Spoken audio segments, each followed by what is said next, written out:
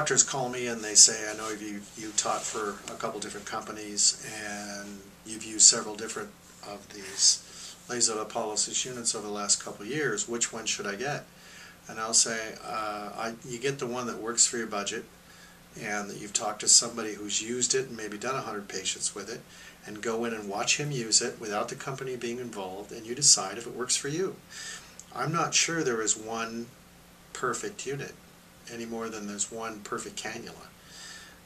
We all use different cannulas, and so I know the companies won't be happy to hear this that I've taught for, but I'm just telling you the truth, that there are good units out there, and more important than the unit you get, first of all, you want one that works for your pocketbook, that works, least risky as possible in terms of thermal injury, and ultimately it's going to be you as the operator, which is the most important feature.